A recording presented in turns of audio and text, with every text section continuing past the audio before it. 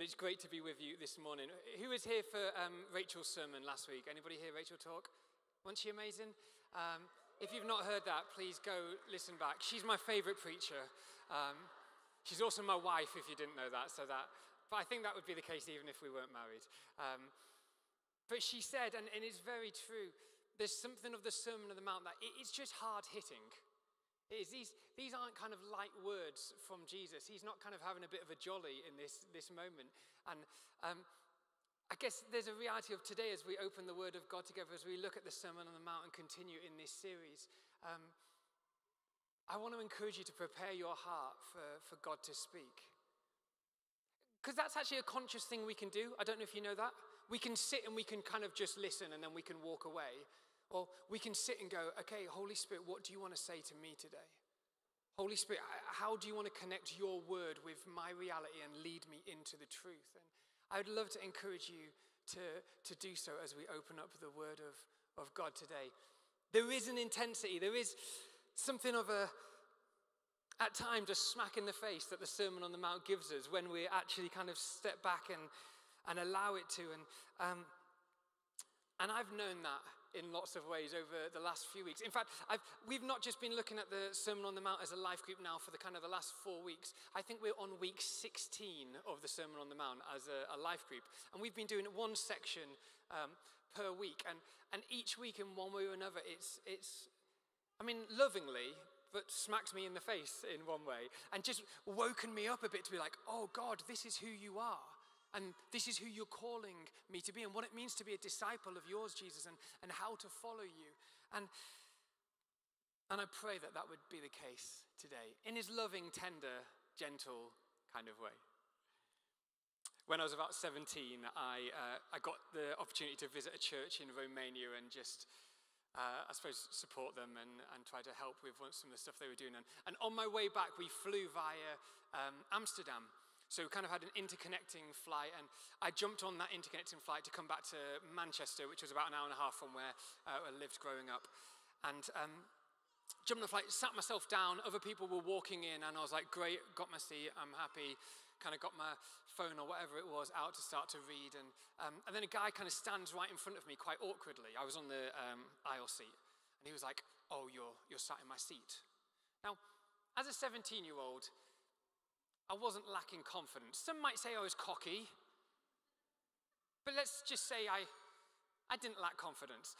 And I sat there being like, oh, no, I'm definitely sat in the right seat. And he was like, no, you're sat in my seat. And he was quite a bit older than me, and I was like, okay. And then he said, can you show me your ticket? To which I'm like, gosh, who is this guy? But I was like, willingly taking my ticket out, drawing it out like a sword to prove my GCSE English standard of reading. And I showed him my ticket, and he got the ticket in front of him, and he said, oh, you are in the right seat. To which I went, yes, thank you very much. And then he said, but you're on the wrong plane.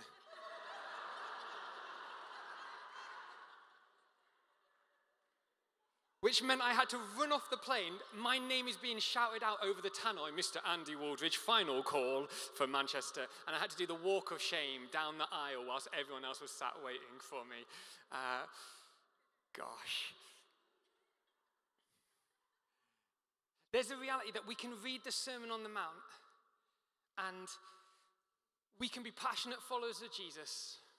We can know the truth. We can hold to the truth. We can be confident in our truth and in our walk with Jesus. But can I say this to you? If you are not heading in the direction of love, you are on the wrong plane. In your discipleship to Jesus, you can know all the truth. You can be so committed, so dedicated, so disciplined in all that you do. But if you are not in the direction of love, you are on the wrong plane. Jesus is always going in the direction of love. If you've got your Bibles with me, open to Matthew 5. I just want to glance really quickly and show you how this is the case. And we haven't got time to do this all the way. But after this stunning intro of the Beatitudes, we then get onto this passage about the salt and light. Can I say this to you? If you want to be salt and light, if you want to be countercultural in your workplace, in your home, in your family, with your friends, the most countercultural thing you can do is to be sacrificially loving. It's to love without expecting anything in return. That's what Jesus is saying. We go to the next passage, verse 17. It starts talking about the fulfillment of the law. The fulfillment of the law that Jesus would later say, actually, what's the greatest commandment? Love the Lord your God with all your heart and all your soul and all your mind and all your strength, and love your neighbor as yourself. That's the fulfillment of the law. We get to murder, verse 21. I don't say this lightly, but it's really hard to murder somebody and to love them at the same time. Just saying. Adultery, pretty similar. It's really hard to be like, actually, I am loving somebody in this moment. I'm loving somebody, and to commit adultery or to lust after somebody. Love overcomes it. Divorce. To love somebody is not to flippantly, which was what this is talking about, just flippantly casting them aside for my convenience. You can't love somebody and flippantly cast them aside for your own convenience. Oaths. This was all about being trustworthy to your word. About letting your yes be your yes and your no be your no. If you choose to love the person in front of you, you will have integrity about the way you speak to them and the way you promise, the things you promise. An eye for eye and a tooth for tooth. You will not seek revenge against somebody if you're choosing to love them. Finally, love for your enemies. Oh, that does what it says in the tin, doesn't it? Do you understand what I'm saying? The whole of the Sermon on the Mount is basically Jesus going, love the person in front of you. Love them like I love them. Love them in a sacrificial way. Love them in a way that costs you. Love them in a way that I love you. Because he's more loving than what we could ever imagine. He's more loving than we could ever imagine. And this is the life of discipleship to Jesus. It's a life of receiving his love, of recognizing his love and allowing it to heal and to shape and to change us and to draw us close to him, but also to mend us and to make us more like Jesus so that then we can love other people. Not just so that we can live a great life, but so that we can show his love to others. This summarizes the whole of the law and the prophets. So then you get to the end of Matthew 5 and it says these words. Be perfect, therefore, as your heavenly Father is perfect. Good luck with that, church. It's ridiculous. It's a ridiculous bar to set. He says, love your enemies, and then he says, be perfect as your heavenly Father is perfect. That word perfect actually is probably better translated, fully mature. Fully mature into that which God has created you to be, just as your Father in heaven is fully mature. And what is full maturity? It's somebody shaped by the love of God and then living out that love to others. This is the call of the gospel. This is discipleship to Jesus. But as we've gone through our life group in the last 16 weeks or so, time and time again, we found ourselves saying, I could never do that. I could never do that in my own strength. I struggle to really, really love my wife at times, yet alone my enemies. She's not my enemy. I struggle, the idea of being perfect, of making myself whole, I can't do it. And there's something in this call, both of the whole of the Sermon on the Mount and of our discipleship to Jesus, that we're not meant to do this in our own strength. He is setting a standard, a bar too high for us to reach ourselves. He's calling us to learn to lean on his grace, to lean upon his Spirit, to lean upon truth rather than our own wisdom, not to rely on our own understanding. So, there's the intro. Let's jump today to our passage, which is Matthew 7, verses 1 to 5. Matthew 7, verses 1 to 5. I'll give you a moment to turn to it. And it says this. Do not judge, or you too will be judged. For in the same way you judge others, you will be judged. And with the measure you use, it will be measured to you. Why do you look at the speck of sawdust in your brother's eye and pay no attention to the plank in your own eye? How can you say to your brother, let me take the speck out of your eye, when all the time there is a plank in your own eye? You Hypocrite, first take the plank out of your own eye, and then you will see clearly to remove the speck from your brother's eye. Do not judge, or you too will be judged. This Greek word is the word krino. I'm sure I mispronounced that. Forgive me, any Greek scholars out there. But this word is actually used 5 times in these first 2 sentences. It's probably better translated as, do not judge, or you too will be judged. For in the judgment that you use to judge others, you will be judged.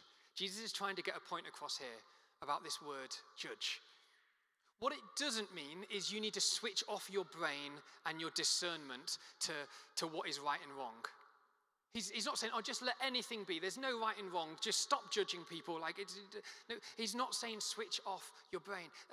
A discerning mind, actually a critical mind, something that's able to critique between right and wrong is a godly thing. It's part of what wisdom is. He's not saying turn off your brain. As with so much of the Sermon on the Mount, he's saying, what's going on in your heart?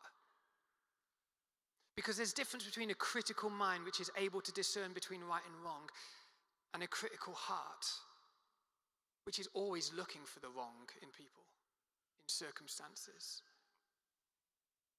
I think often the difference between those two things is whether we live equally and fully within grace and truth. Within grace and truth. This is how Jesus came. Fully in grace and fully in truth. And this is how we're meant to live. This is what softens our hearts all the time and yet keeps our hearts strong, to live in grace and in truth. So this word, this idea is not saying switch off your mind. What it is saying is don't put yourself in the position of condemning others. In fact, this Greek word almost paints a picture of taking the higher ground, of enthroning yourself above somebody else or above a circumstance in order to judge it and, more significantly, to condemn it. To enthrone yourself, to cast judgment on something or someone, but in a position of power that they might not cast judgment back upon you. One commentator of Matthew described it as the presumptuous ambition to be God by setting ourselves up as judges. It's pretty strong, isn't it? The presumptuous ambition to be God by setting ourselves up as judges. When we start thinking of this passage, do not judge, or you too will be judged, like that, we begin to hear that Jesus is actually calling us in this passage to dethrone ourselves. To dethrone ourselves. The throne that we love to step upon. James 4, verse 11 and 12 says, brothers and sisters, do not slander one another. Anyone who speaks against a brother or sister or judges them speaks against the law and judges it. And when you judge the law, you are not keeping it, but sitting in judgment on it. There is only one lawgiver and judge, the one who is able to save and destroy. But you, who are you to judge your neighbor? That is, who are you to set yourself up on a throne to cast judgment on another? I think this is linked with that first beatitude. Blessed are the poor in spirit, for theirs is the kingdom of heaven. The humble. Those who recognize their need for God and for others. Those who don't set themselves on a pedestal or on a throne, but who recognize their lack and their brokenness. And in this place, the poor in spirit will receive the kingdom of God. Because it's only in that place when you can walk in the life and the fullness of the kingdom of God. Because we can't sit on a throne in control, in power, in that sense of self-security, and live within his kingdom where only he can be on the throne.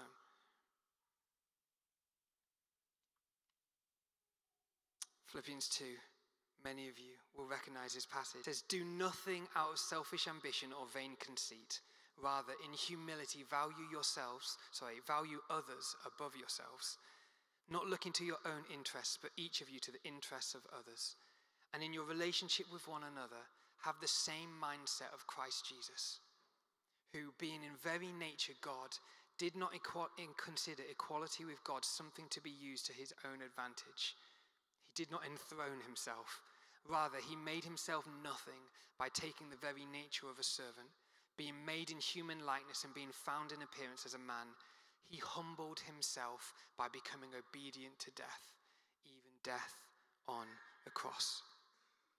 Jesus literally did the opposite of putting himself on a throne above others. What does this look like for us? Well, I don't consciously step up on a golden throne and cast my judgments on other people. I don't know about you, but it's generally a bit more subtle for me. Went to a fine burger establishment with the family yesterday for lunch. I won't tell you which one it was, but it wasn't a dishonest burger.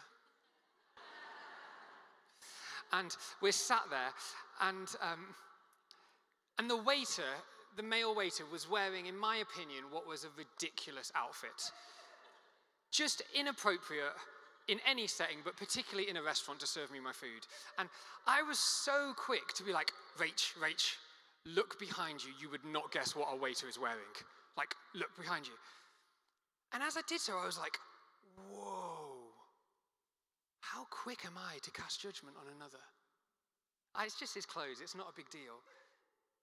But what went on actually in my heart in that moment? Well, I set myself up on a throne, and I decided that the decision somebody else had made was a bad decision and that I would have made a better decision. Do you ever find yourself doing that?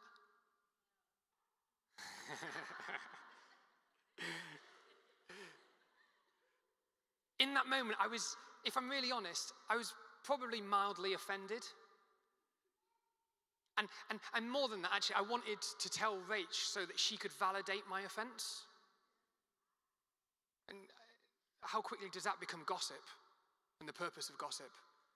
Just like validate my mild or big offense.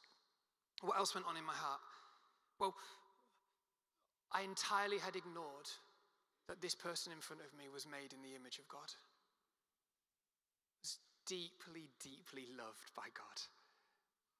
In fact, Ephesians 2 tells me about him that he's God's workmanship, created by God. It's God's poetry in motion. And I was entirely blinded by that because I put myself on a throne and I cast judgment on him. What does this look like for you? How about that annoying person at work? How about that awkward person in your friendship group? And it's not that you condemn them, but you just kind of keep them at arm's length. How about that Christian who believes differently to you? How about that Christian who believes differently to you about gay marriage? Let's bring it into this moment. Or that leader, that Christian leader who believes differently to you about that. How about people who are from a different socio-economic background to you? How about people, and this gets me a lot. How about people who are seemingly more successful than you?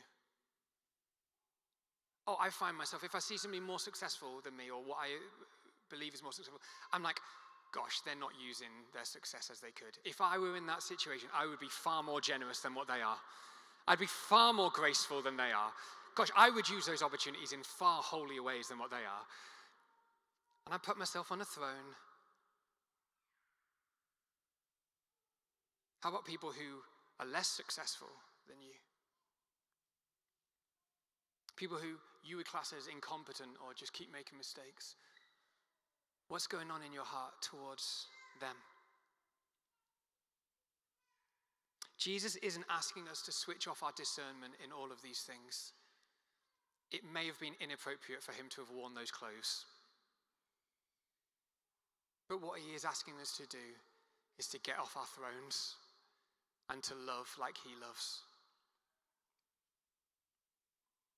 There's so many things we could touch on here and we don't have time, but what about social media?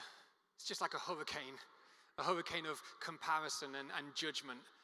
Can I just give some of you permission today? I suspect, and I've not done the exact maths, but I suspect 90% plus of people in this room, you actually don't need to be on social media to live in the fullness of God's purposes for your life. You don't. You just don't need to be. It's okay if you miss out on what some other people say. And that's, please don't hear me wrong. Actually, for some people, it's absolutely fine for you to be on social media. Honestly. But you don't have to be. How about gossip? Guys, gossip is probably one of the main ways that the world works out judgment on others. And it's absolutely savage. If you've ever experienced it, you know how savage it is. If you've not experienced it for a long time, you may have forgotten how brutal it actually is. But not in the church, guys. Not in the church. We can't stand here and praise God and then leave this place and talk about people who are made in the image of that same God you've been praising. One of the most countercultural things we can do, we can be in the world, is people who walk away from gossip. People who refuse to speak badly about others behind their back. And absolutely, that's awkward to walk away from a conversation sometimes. Absolutely, it's awkward to change the conversation. But it's powerful and it's loving and it's what discipleship to Jesus looks like.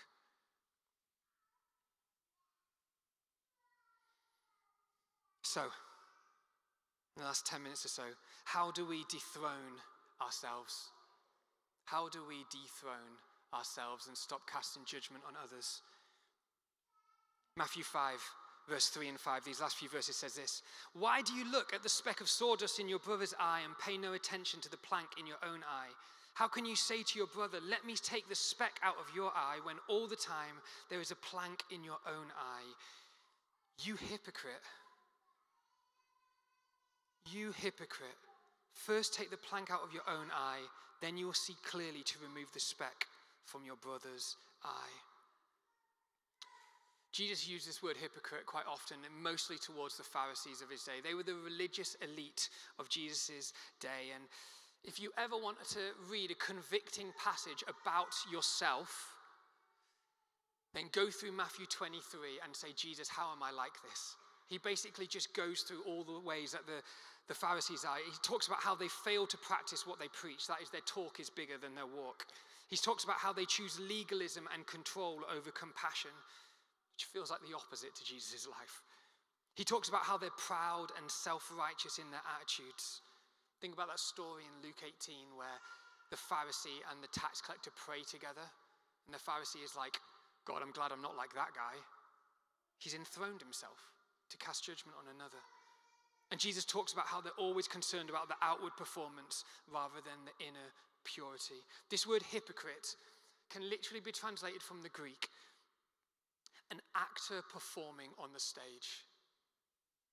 An actor performing on the stage. And this hits home really hard for me. And it has done for a few months now. I felt like a few months ago, Jesus basically said to me, "Andy, you're a Pharisee in so many ways." I was like, "Oh, sucker punch." I was like, "God, what does that mean?" And he was like, "Andy, you actually don't know who you are. You don't know all the things that are going on inside your heart. You've so suppressed and repressed your fears and your anxieties and your concerns. You've not brought them to me. And now your life, it's not that you're deliberately trying to deceive others, but you're so unaware of who you are that your life has become a performance." And these last few months have been a brutal and beautiful journey of being like, "Okay, God, then what's really going on inside of me? And what do you speak into that? How do you want to deal with that?" Genesis 3 verse 9, God asks Adam, "Where are you?" He knew where he was.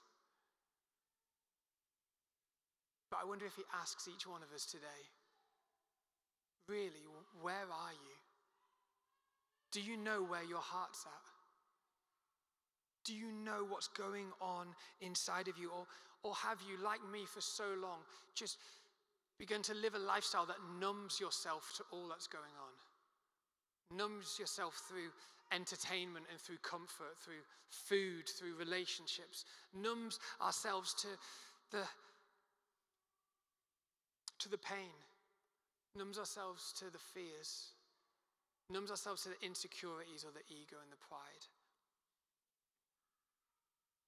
This idea in verse 5 of those who are paying no attention to the plank in your own eye is nowhere near strong enough to what Jesus says in the original language. It says this, it means it's an intensity of consideration and contemplation.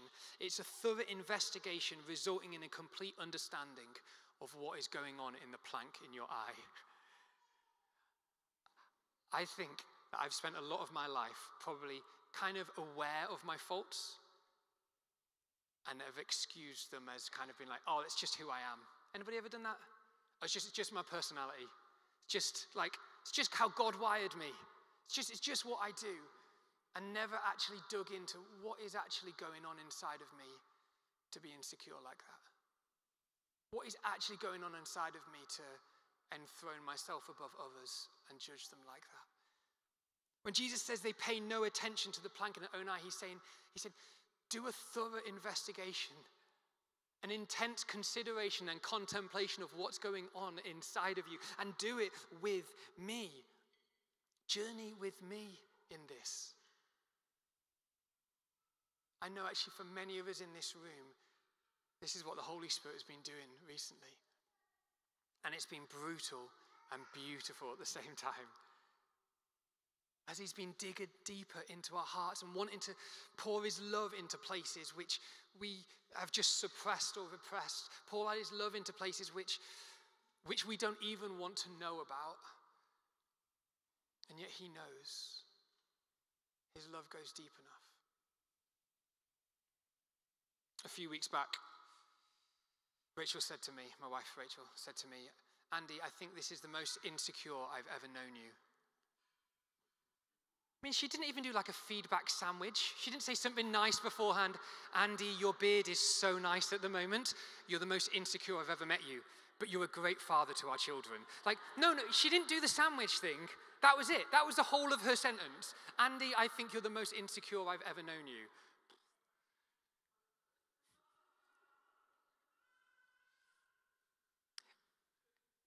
And in lots of ways, she's wrong.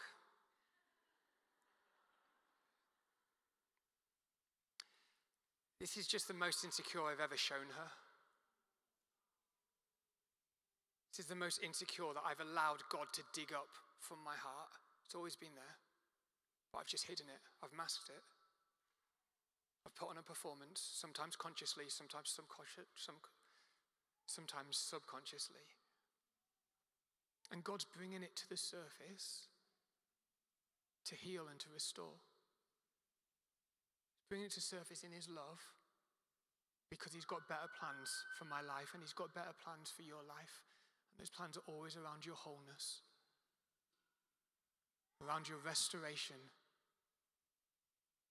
so that actually I no longer have to put myself on a throne to judge others in order to feel powerful. So I don't have to put myself on a throne to judge others in order to feel secure or admired or loved. Because I find it in Jesus. I find it in his love.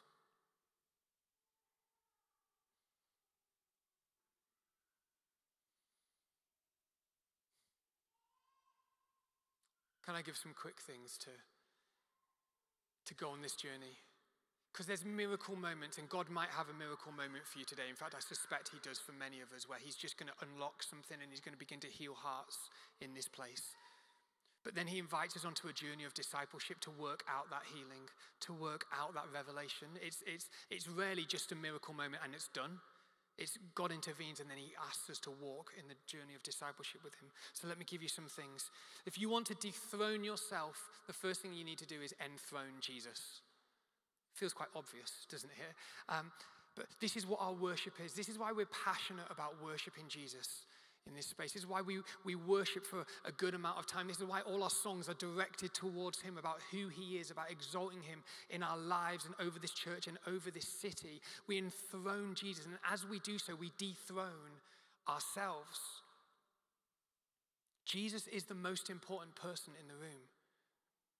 Whatever room you go into, whatever boardroom, whatever living room, Jesus is the most important person in the room. And when we direct our gaze and our hearts and our humility towards him in that kind of way, we begin to dethrone ourselves and enthrone him. So enthrone Jesus. Don't let Sunday mornings be the only time that you passionately worship Jesus, church.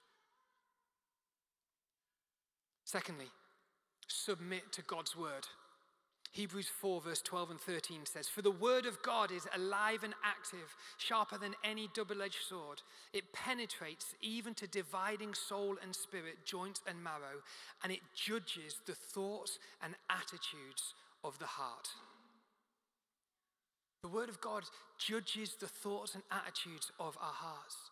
If we want to dethrone ourselves and dig deep into what is going on inside of us, we need to turn to the word of God, not for information, but for it to judge the thoughts and attitudes of our hearts. Some people at the start of this year did a Bible shred. Anybody heard of a Bible shred before? I hadn't before this year. It's basically to read the whole of Scripture in 30 days. That's full on. I mean, that's amazing. That is amazing. If I'm honest, the times when I've read the whole of the Bible in 1 year, just a whole year, even then I can find myself just being like, I just need to get through Scripture. I just need to get through a number of chapters in a day. And actually, there's something really good about that. There's something really good about being like, okay, I'm going to soak myself in this story. I'm going to let it get into every part of my thinking and to rewrite the narrative of my heart. But we also need to read this word slowly and prayerfully, and allow it to judge the attitudes and the thoughts of our hearts. To sit in a couple of verses or a story and just to ask, Holy Spirit, what are you saying to me today? It's an old practice called Lectio Divina. If you're not aware of it, Google it and practice it. It's prayerfully reading Scripture in order to allow the Spirit to speak to your heart. Lectio Divina. Submit yourself to God's word. Thirdly, lean into community. Lean into community. I can say to you today, I genuinely believe I'm more in love with Jesus than I've ever been since becoming his friend aged 33 years ago. I think I'm more in love with him than I've ever been. And honestly, you are all a big part of the reason for that. Community is. The people that you walk with, the people that sharpen you and you sharpen them, the people you spark off their love and off their passion and off their faith. I want to think that you could put me anywhere in the world and I would be a passionate follower of Jesus. I want to think that me and Jesus is enough. But you were built for community. Husbands and wives, sometimes do a sandwich of feedback. Say something nice as well as... But we're actually called to disciple one another, to speak life over one another, to keep pointing each other to Jesus. Friendships, single people in this place, do you have intentional relationships where they're pointing you towards Jesus? And can I say this, actually, in digging deep, one of the best things you can do is actually not just to point out other people's issues, but to draw out the gold in them, to speak words of life and encouragement to people. And it's amazing how some of the dross gets burnt away as we recognize what God has put within us. This kind of community, it's costly and it's vulnerable, but it's so needed. It's essential for our discipleship. And finally, before we pray, can I encourage you? Keep returning to the cross. Keep returning to the cross. The cross is this place that dethrones us. It's really hard for me to sit on a judgment seat above somebody else when I've just sat at the foot of the cross and recognize it's my sin that has put Jesus there.